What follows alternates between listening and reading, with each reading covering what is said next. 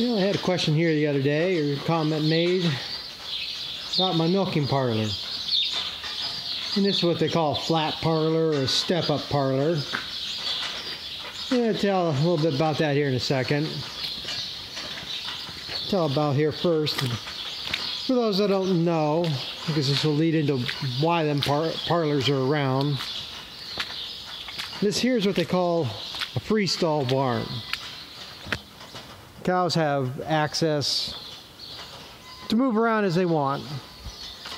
Now, a tie stall barn, if you can use a little bit of imagination, that's one thing people are lacking nowadays, is an imagination and common sense with all the way people are getting indoctrinated nowadays. But in a tie stall barn, it'd be similar to this. You'd have these dividers. There's many different styles. Tie stall barns are a little bit different design and stuff. But there'd be basically a chain hanging down from this pipe. And the cows would have collars on them, and you would chain the cow into the stall. That's why it's called a tie stall. And then in the alley between them, there'd be gutters on each side. And there'd be a chain that runs through it to clean the barn out. You'd scrape all this into the gutter, turn it on, the chain would convey everything out. And in front of each row of cows here, there'd be a manger where you'd feed them. And there'd be a water pipe that runs down through here. And usually between every other stall, there'd be a water cup at this divider where this cow and this cow would drink from. And then there'd be another one here, and these two cows would share a cup.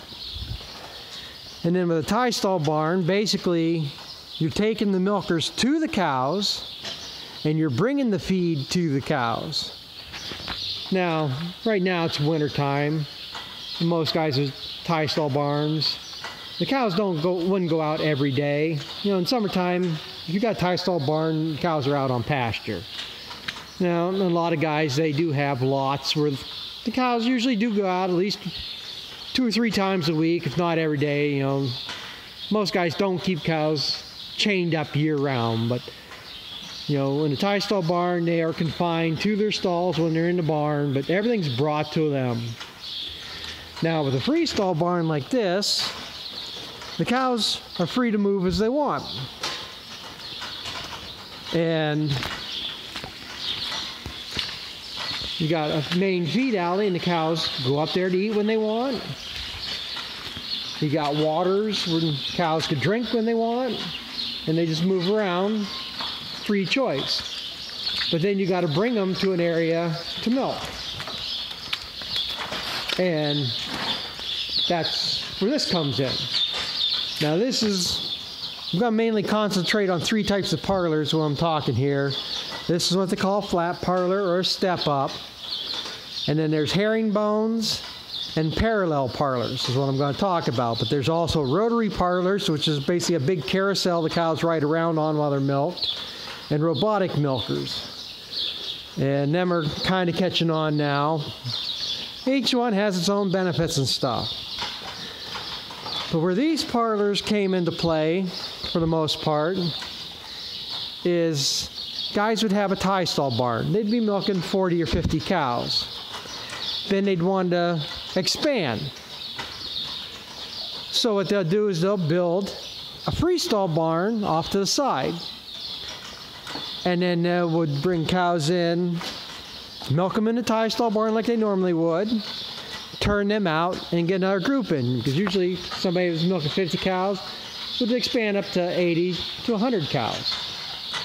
But you can't afford to do everything at once.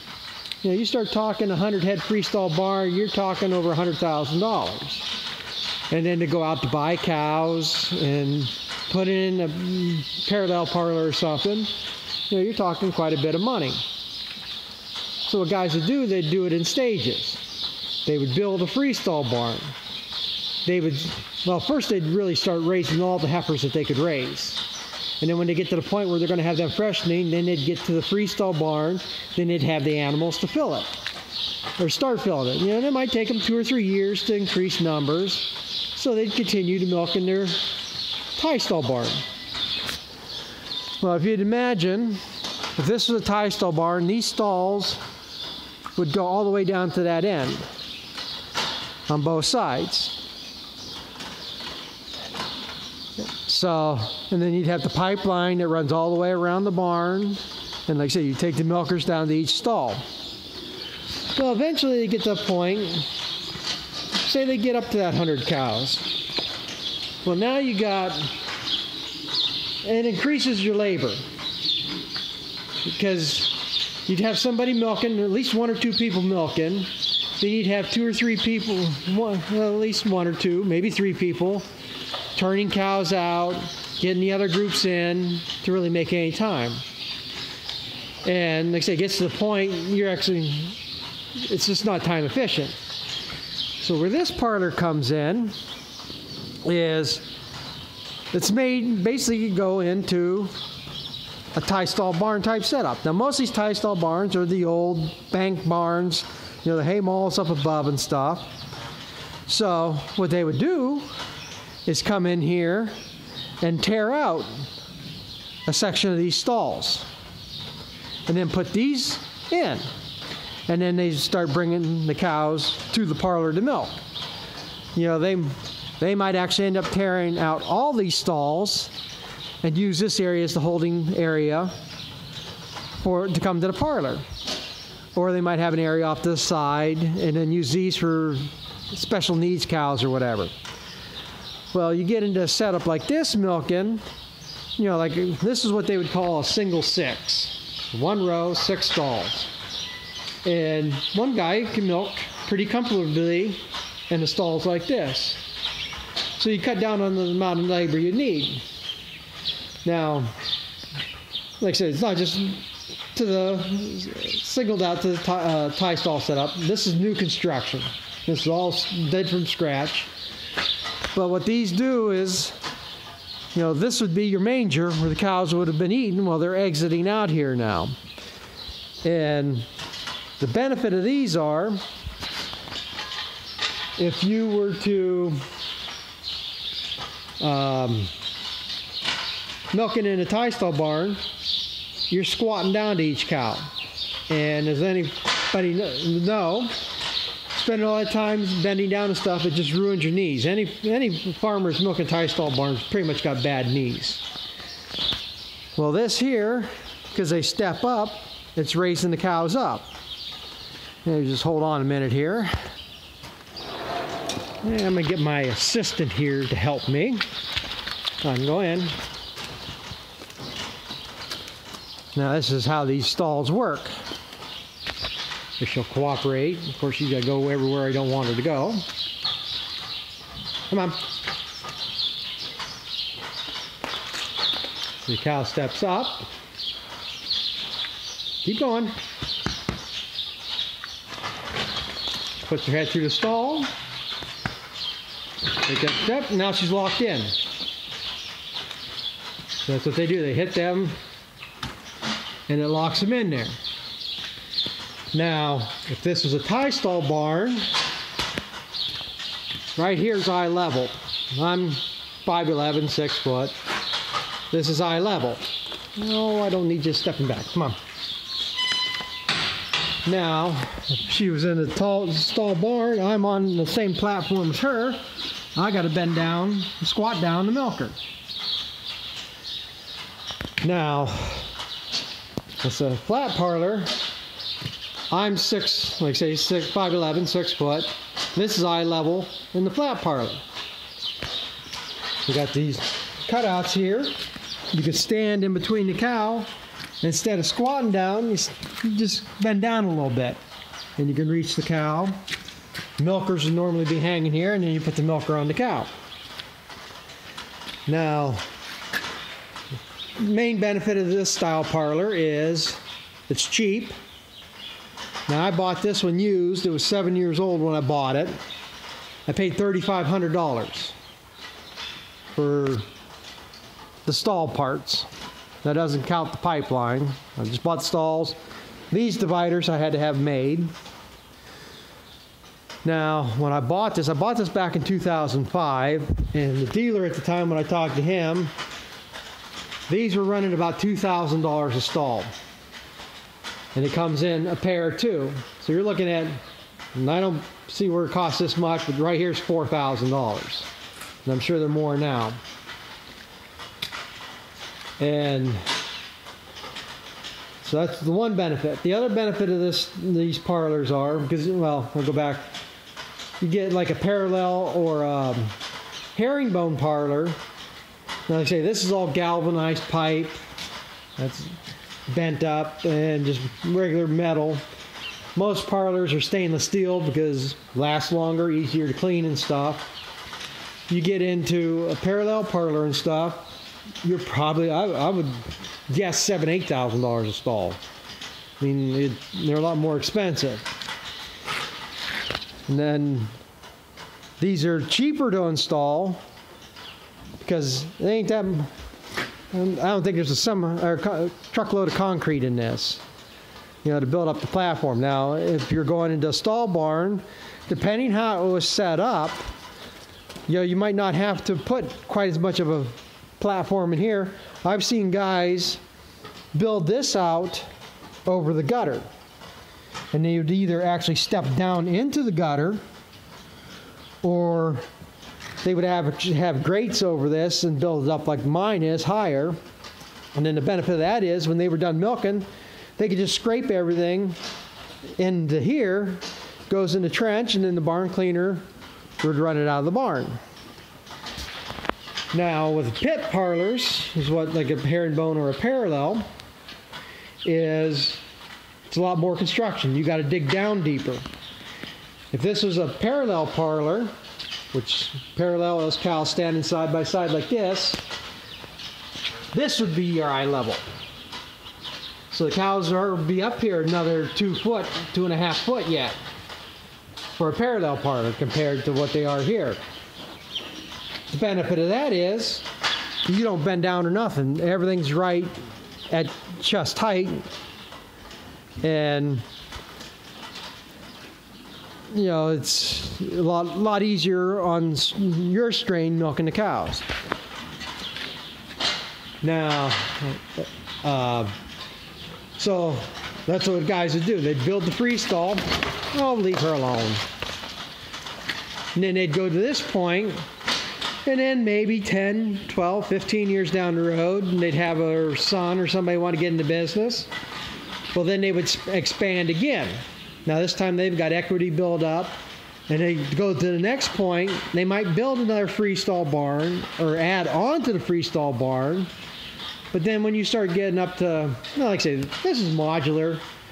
You could have 20 stalls here on each side if you wanted to. Just these ain't that efficient.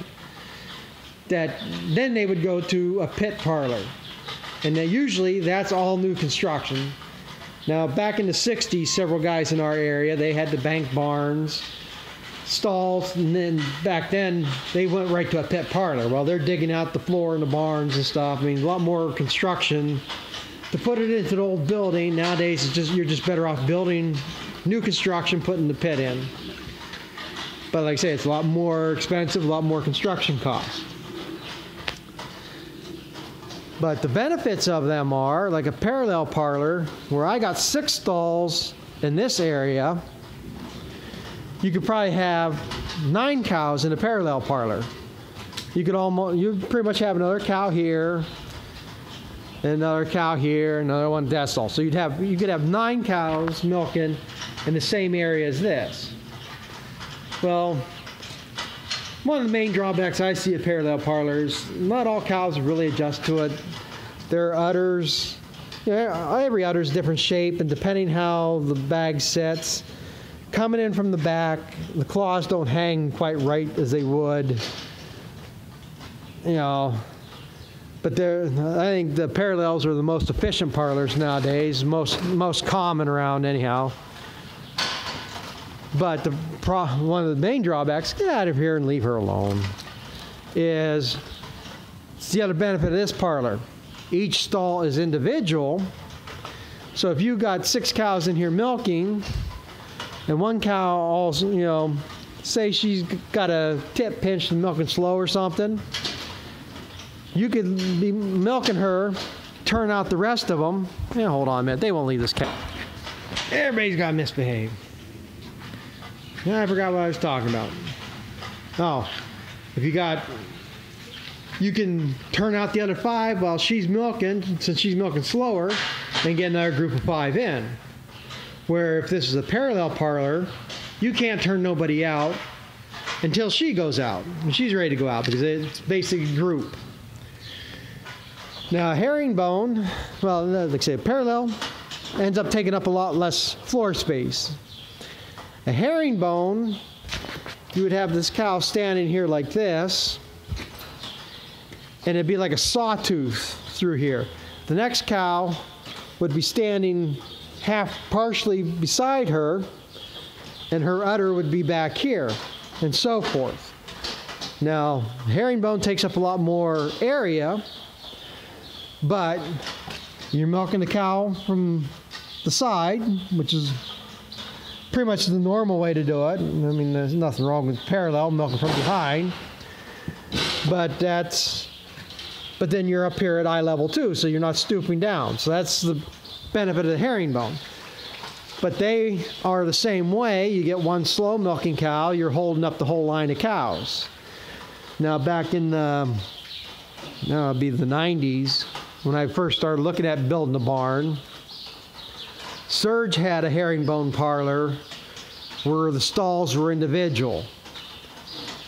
And for the number of cows I milked, 3 stalls would have been enough, but it was something like $40,000 for the 3 stalls or something. So it's kind of never did that. What else was I going to say about this?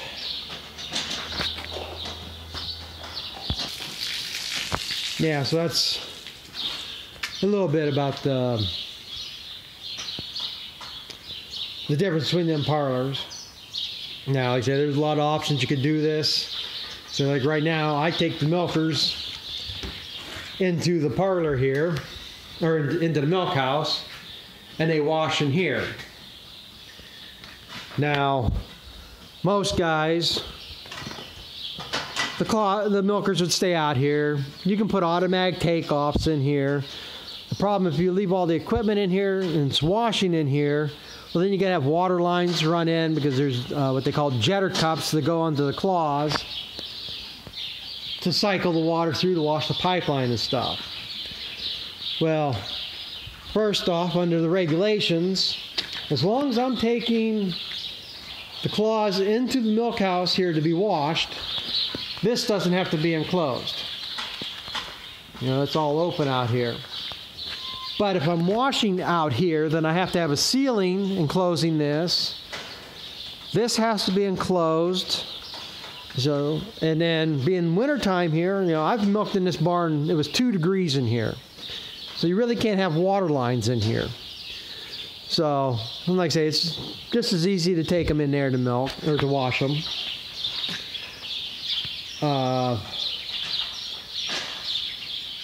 And I guess pretty much all I was going to say about them. I mean, they say each parlor has its own benefits. You know, now this parlor, they say you can milk 7 changes an hour. So a 6-head parlor, I should be able to milk 42 cows an hour in this. I'm assuming, I don't know how many guys, I would have to take at least 2 guys to milk, and I'm sure that's automatic takeoffs and stuff. I've never done much better than 25 or 30 cows an hour through here, but I mean, everything doesn't have to be rushed either. But like I say, the parallel parlors and herringbones are a lot more efficient, more cow throughput, and all that. And then the other little tidbit I'll give you, what like I say, I said before, this is what they call a single 6.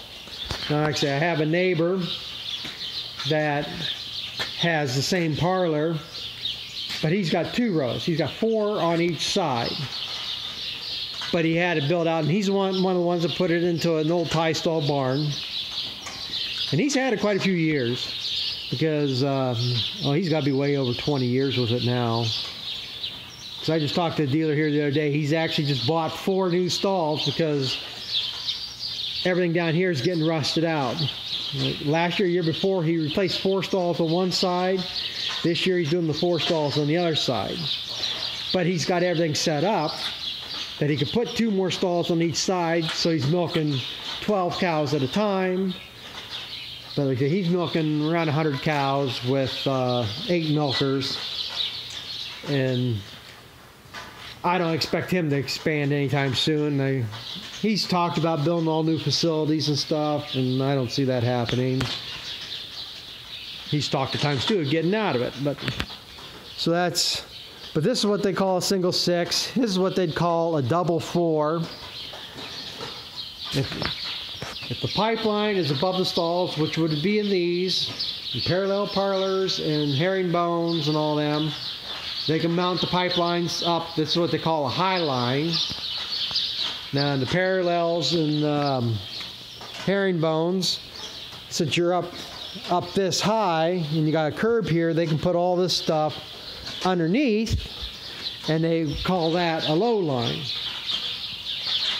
Now if anybody watches 10th generation dairyman, he's down here in Lancaster, he's got what they would describe that parlor as a double 14 parallel swing parlor. Because he's only got 14 milkers, he can fit 14 cows on each side. What he does is he'll have the milkers on these 14 while they're getting this other side in. And then when this side's done, the milkers hang from the center here. They just swing them over and milk these 14 here. And while they're milking, they're getting these out and getting another group in. Now, like I say, if he was ever to expand and stuff, they could take all this stuff out, put milkers on the other side, and milk 28 cows at a time if he got big enough. So that's just a little bit of how they describe a parlor. But yeah, so I'd make this video here real quick, and of course it never turns out quick. But right now, this is what I'm working on next. Due for a big inspection this week. I don't know what all other states have out there, but here in Pennsylvania, we're inspected by the milk company every 6 months. But every 2 years, the state comes in and inspect. And that's what I'm doing here now, cleaning the walls down. I don't know if they're going to say much. I mean, this door's pretty stained up. I can't get that stuff off there. And I'm kind of still working in here. I worked in here yesterday, got the walls pretty well cleaned down. Cleaned the ceiling, scrubbed the bulk tank down. It's got a haze on it. Should probably scrub a little bit more. But I got to work on this stuff next. Wash these buckets up and stuff. I'm not even sure if they're supposed to be in here, but I'll make another video about that. This is getting too long here now, but get this junk out of here. I mean, a lot of the stuff I just threw here for now until I sort it. But this gets me. It's back utility room, and it's a mess. But this is gonna be cleaned up. Well, they don't expect much because, like I said, I'm gonna get the junk out of here. But biggest things are cleanliness in the milk house and the parlor area. Well cap, that's another big one, and the medicine cabinet being straight, cleaned up, orderly, properly labeled. But this is what I'm working on here now. Like I said, I'll just tell them. Had some questions about this parlor, and that's, like I say, basic how these came around and what they were used for. Just like an intermediate type of expansion for guys. Like I said, I don't know why anybody wants to milk more than 150 cows anyhow, but like I say, was a cheap alternative in the middle there. And, so you didn't lay out all kinds of money into future expansions and give you a chance to build up equity and stuff. So, but I guess thanks for watching, and I hope you found this somewhat informative. And I'm gonna really have to think about getting into editing. These are too damn long. So we'll talk to you later.